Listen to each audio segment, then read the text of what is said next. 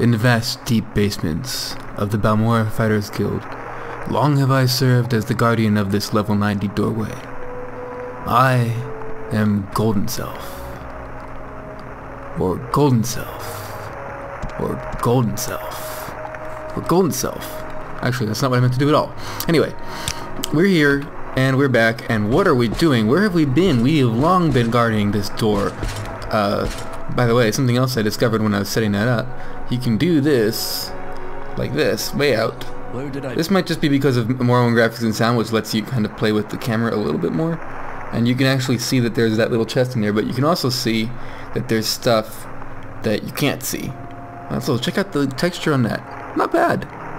Almost looks like what it would look like if you painted it, kind of loosely. You can. It's a little it's got a little aliasing, I guess is what we'd call it, like what it's called, like pixely edges.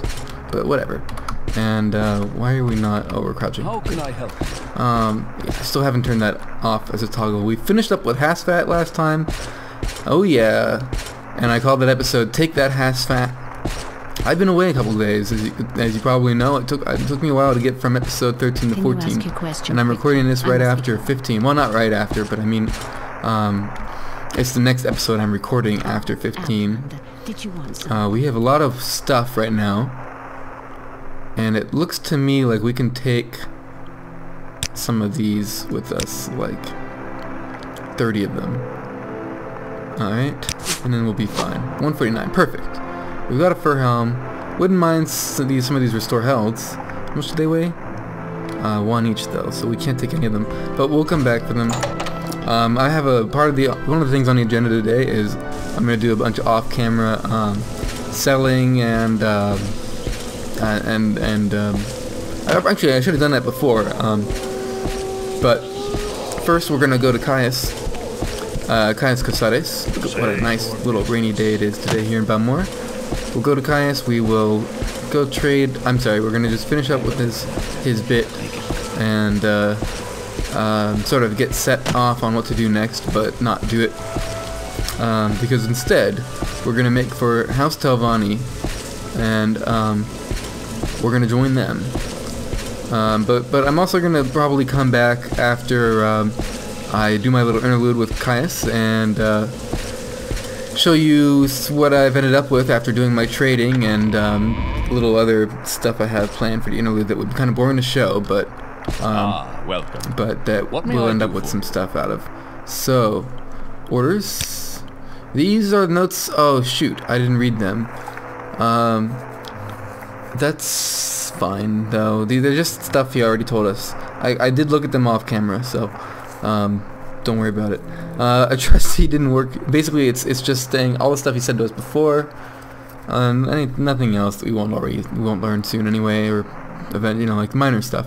I'll look over them in more detail later. But now I have new orders. Okay. I've glanced at these notes. They cover the 6th house admirably, but not the Nerevarine cult. Hop on over to Balmora Mages Guild. It's right next to the Balmora Fighters Guild. Get Sharngrimma's Gob to tell you what she knows about the Nerevarine. She'll have some silly errand for you. Do what she asks, and report back when she's given you the information. Now, it's tempting to do this too, to be honest. Morrowind history. Oh look, we got a book. Oh sweet. Okay, wait, we have more stuff to get out of him. Jeanette Sitz's little book is a great place to start. I have a copy. Take it. You might also look for On Morrowind. We already have On Morrowind. It actually was just given to us by Hasfat, so it's odd that he suggests that. And is there anything else that I needed to ask him that he has that is new? Anything about the dwarves or anything like that? No. Caius, what about himself? Nothing. No, we already did that one, I think. So I think that's. Oh yeah, and I wanted to see this list again. So we've got, because we're gonna go to side with Mora, and I want to see if there's anybody there. Okay, we got Shiorvar Horsemouth living in west of Aldrune. We're gonna need to go there as well for the Mages Guild. Rithleen and so on are here in Balmora. Okay, so there's nobody, but in Caldera there's somebody. We're also probably gonna make a stop in Caldera. Uh-oh, that book weighs too much. Oh no, 153. Well, we can put stuff down in here and I'll just deal with that later. But yeah, now that we've done that, we could go talk to Sharngro and Mazgob and do that quest as well. But I don't think we're gonna do that this episode. We'll come back to the main quest after we've done a little bit more side questing. But for now, we'll go do a little bit more side questing, and in the meantime, I'm going to deal with my inventory and stuff and come back. So I'll talk to you when I do that. Alright, so we're back at our little dead person's abode here in Balmora. We're renovating. I'm going to move all my potions and stuff onto these shelves, nicely organized. And the stuff that's on those shelves have consolidated down to this. This is one of the weird things. The way you can place items in this game are really cool. You can take these multiple items, like 3 glass pots. I'll show you 3 glass pots, and put them down one at a time, like that. Or you can take the whole stack and put it down. I'm sorry, I didn't grab the whole stack, and put it down as one tangible object. And tangible is a relative thing. Like there's other interesting things you can do with them. Oh, I can't really show you. I can kind of show you, but yeah, you can take these decorative bowls. I can totally show you. Put them here, and then I can take these pots, all 3 of them, or just one, whatever. And if I want to, if I find a spot that's like a spot that is ground, like just like you would expect, like there's a little tiny point on here, exactly 1 pixel wide or something, that is considered flat or terrain or something, and you can put this on top of it. Then, and if that weren't silly enough, let's put the other thing back as well. What is burdening me right now? Probably books. Okay, that'll do it for now.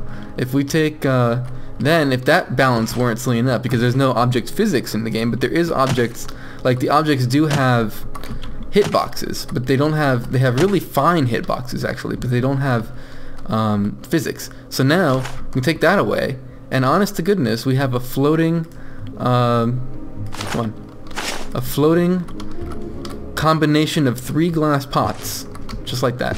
So I'm planning to make a nice kind of floating, I'm gonna have kind of an overhead floating housewares art sculpture in this room. I think that's something I planned for, using the stuff that is lying around in this building, and any other housewares that I happen to accumulate that look like it might make interesting additions to it. It'll be like kind of like a painting. I've never seen anybody do something like this before in this game, or in a game like this, just using a weird exploit of the game's physics to make a visual, like kind of an abstract artwork. And it might not even be that abstract, because you might be able to make shapes or something. I'm not sure. It could end up being a really cool thing. I've never really tried something like it either, so it probably won't be that great. It's probably going to take a lot of like kind of drafts and versions to, it may not even be something I actually do, but it was a cool idea. Alright, let's see if we can get this thing over here. Yes, I think I can. I can actually move this book to here. Oh, you know what though? This book we did read, so we can move it to the red pile. Let's just put it down for now, and then move. Let's put these books both on the ground actually. But anyway, yeah, I wanted to show you that we're going to do that, and I wanted to show you something else here as well. I forgot. Before we are, in the interest of time, I have to keep moving. I wanted to show you something I forgot to show you when I first showed you this house, which is something else that came with it. Yes, there's a bed, there's a balcony, there's a spacious open plan living room and dining and kitchen area. But on top of all that, and storage, but on top of all that, there's a tenant. Speak quickly, Outlander, or go away. She is 45 disposition toward me. She was employed by Rael and Hlalu, but she doesn't do jack for me. And what's her trade again? Isn't it here? Didn't I just pass it? My trade, yeah. A commoner. And yeah, you still have a stuck-up attitude made toward me. We have, ooh, wait, that's lesson 22. See, at some point I might just kill her. I don't think there's any reason why I couldn't right now. I'm not sure if it would give me a bounty, or if I can get away with it. Or if I kill her, that's 20. So we do need 22. So I don't know what's the best way of getting that. I'm sure maybe if we use invisibility at some point, but I don't know if I want to kill her, if I can get away with killing her or what. But that's what I want to show you here now. Another thing we're going to do is head back to Mage's Guild, and make a trip to Caldera. And we need to go to Caldera for a couple of things. First of all, I want to sell some stuff there. We're going to make multiple trips there. But first of all, we'll make this one. And then we'll see. Because I want to sell the Dwarven stuff I have at full price. Part of me feels that money is so important in this game that, and at the same time, sort of tedious to you. Kind of, it's the thing that you have to grind. Everything else is pretty fun, but money, you have to do a lot of tricks to make a lot of it. There are various ones. I'm going to show you one of them now, and another one is going to be something that becomes available here in Caldera as well. Is it the exit or... oh, no, it's the door. Okay. There we go. There is something here in Caldera to show you. A little dude that most people who play this game or have looked things up about this game relating to money online know about. It's a little scamp named Creeper. He lives in a manor. I think this is the manor. Yeah, Gorak Manor, where this orc group of people live for some reason, and I don't know what their story is. And I'm not gonna find out right now. I can delve into this anytime. But up here, there he is. Our friend Creeper. Now Creeper is kind of an Easter egg or something. He's creeping. He's in Caldera. Hello, Caldera! I am here all week. Help me out. I need the money. Come on, help us camp out. You gotta need something. I've got booze. Don't want to work. Just want to bang on my drum. What the scamp gotta do? And then we got sort of a rock and roller or something. He's got a bone over there and some drums. So that's his deal. He sells an iron short sword, an ancient Dagoth brandy, which is not something you'd ever really want to drink. Cyrodiilic brandy, which is quite not bad actually. And some other stuff, some other booze, right? He even sells skooma. Now, what makes this guy kind of an exploit is that he'll buy almost every item in the game. I don't remember what the exceptions are, and he'll do it at face value. And not only that, he has 5,000 gold, which is decent. So this is worth 300. He'll give us 300, and so on. And that lightens us up quite a bit. Oh, he doesn't buy the expensive belt for some reason. That's fine. We can just use it for enchanting or something later. He'll give us 1170 gold for all that. Currently we have only 275, so... oh, and we got these to sell too. These are great. So that'll give us 1970. So it's like, this is one way to make money, is to go loot a bunch of valuable stuff, sell to him. It's fairly legit, okay? Another thing you can do is there's a teleportation spell you can get that you can put like a marker right here, and then there's a recall spell that then warps you to that marker wherever you are. It's a bit like, I believe this is sort of like Pharaoh's Wind in Ocarina of Time, if I remember right. There's a second balcony here. Oh, cool. No! And then, well, by the way, you can use this to get unstuck. But you probably know that already. And there we go. But yeah, that's one thing that's here. Another thing that we can do, and what we're going to start getting into, is alchemy. And that's maybe, to me, seems more legit. Like you collect, of course I'm storing them on a body with the ingredients on a body with infinite weight. So I don't know, you know, how realistic that is either.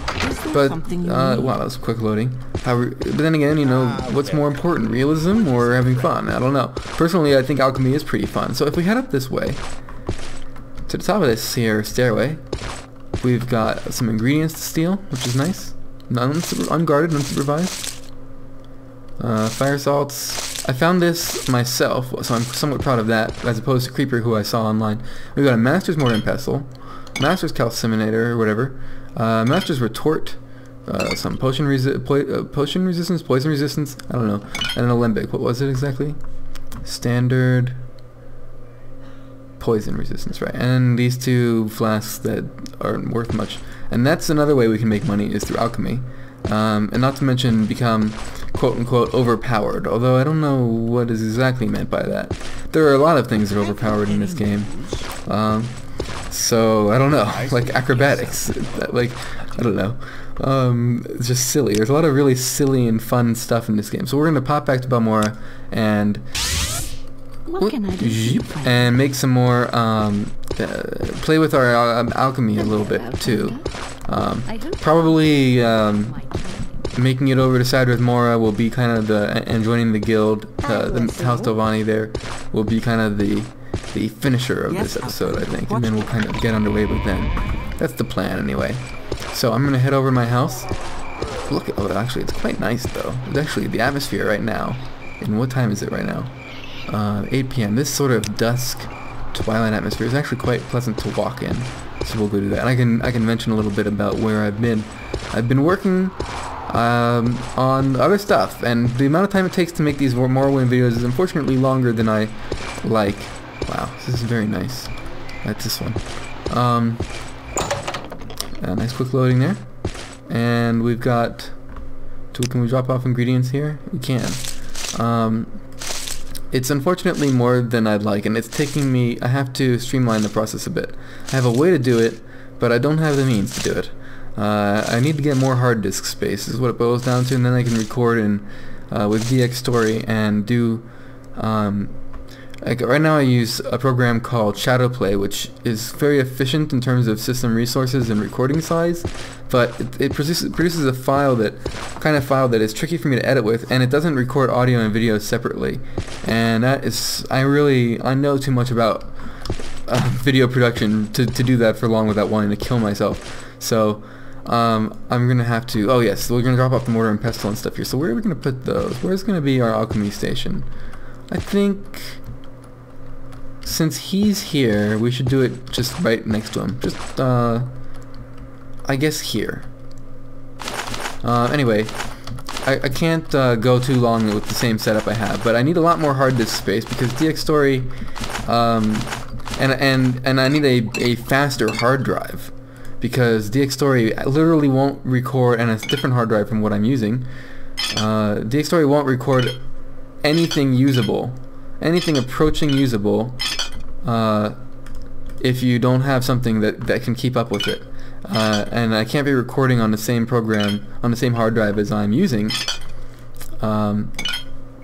because it again will produce something that is totally unusable, and yeah, we're gonna make this stuff float all over the place. But for now, it just has to sit here. Like frame rate is like 12 frames per second. It's crap. It's unusable. You can't even hear the audio. So that is just not in my means. But it's a much better program in every way except for that. So I don't know. Shadowplay is something that comes with NVIDIA drivers, NVIDIA graphics cards of a certain caliber, and it's, you know. I guess I have to sell these at the crap shop. It works, but it's very basic. So that's the story, and it's been frustrating me and taking up a lot of time as I've had to do a lot of transcoding. See, I was trained in Final Cut Pro, and Final Cut Pro likes 422 files, and 422 files are gigantic and a pain in the ass for me to I have to go work in Final Cut Pro in Mac mode. I'm working on, by the way, a dual boot Mac, so this is PC mode of a Mac computer. Anyway, it's all a big mess, man. A big mess. So cool, we can access the ingredients here and this stuff here, so that's nice. And this stuff we'll just have to deal with later. This is looking not very organized, but we're making some room in our inventory, and I'll go, I think I'm gonna go away and come back. But I just want to let you know that I feel sorry. I'm sorry for being behind, not really doing this every day like I want to, but I do want to, and I'm gonna keep working on that, getting better and getting more organized. And I have some other stuff starting up in my life right now as well that's gonna take time, so I need to sort of get a schedule and keep it. Nice, everything is set up nice and good here, and I'm going to come back in a little bit, perhaps when we're just about ready to go to Sledrith more. Alright, so this is Golden Self again. I'm back. I had the game crash a couple times while I was playing with Alchemy, trying to alt-tab. Just took a risk and that crashed the game. So I remade my tried to remake the restore healths from before. I think actually might have ended up with 2 potions from different ingredients. I think before we had 2. I'm not 100% sure. It was so frustrating, the number of problems I had between this recording and the last one, that it's the next day. So I don't necessarily remember everything that, you know, if things are different, it's because I don't even remember, like, what even happened. It was late. It was terrible. It was like it took me back to, I don't know, some earlier point, and it was just, whatever it was, I felt overwhelmed, and enough of it. Enough of that. We're not going to worry about that. Nobody's perfect, right? We've got 10 cheap restore health from somewhere. Okay, I think I must have been in the process of putting a bunch of, putting these, like, I don't need 10 of these. I want, like, I think since I just made a couple restore healths, I'll take, like, 3. I'm stopping with the alchemy right now because I'm realizing, and I'm using this as a opportunity to narrate a bit. I'm realizing that I don't have enough ingredients to really do alchemy properly. If you look at what I have, actually, most of it is in small numbers, and what I have in decent amounts are things that restore fatigue, and I don't really use fatigue much. I mean, I do actually, but when I need it, I need it. So I am gonna make a bunch of restore fatigue potions, but yeah, well, of course I'm burdened because, you know, because I'm carrying all these ingredients and stuff. So I'll go ahead and do that. May as well do that right now. But that's going to be about it for alchemy right now, and I'm not sure whether we're going to buy ingredients or what. I think large Kwama eggs. Let's see what this does. Nothing interesting. I'm going to play with these and see if I can get anything to make have another effect as well. But in any case, that's what's going on right now, and I think we're just going to end the episode with alchemy. Hopefully with whatever I end up with out of that, and we'll just see. Well, because we can't really go join House Telvanni in the time we have left, unfortunately. So that's just basically this is basically gonna do it for the episode, I have to say. You can tell by my tone how disappointed I am. I thought we could do more, but we got a chance to show you, like, how much are these restore health worth that we just made. 42. Okay, now these alchemical ingredients are very common, and you can buy them a lot cheaper than for what the potions that you sell them are worth, right? It's like this is how you actually run a business, right? You buy the raw materials, and then you sell the refined product for a higher price than you originally bought the raw materials. That's only natural. I don't know. I'm assuming that I actually have the stats to do that. I think that it'll work like that no matter what your speech stats are, but your barter stat is or whatever. But yeah, I'm not sure that that's the case, I guess. But anyway, I'll have to make money at some point. I'll fortify barter and all that if I have to. I'll probably be fine on that account anyway. But for now, that's going to do it for this episode. I've been Golden Self. Thank you for watching. It's truly an honor. When I crouch like this, it kind of looks like I'm bowing to you, but not enough. But that's the sentiment I would like to express. Yeah. Motion sickness. Anyway, enjoy your day free of motion sickness now that this video is over, and please subscribe, like, watch, comment, share. I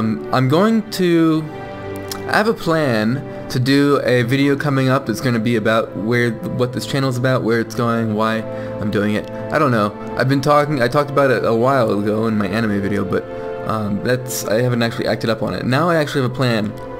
I've ideated, I've made a plan, I've made investments so that the plan can be executed, and I'm very, very close to executing this plan.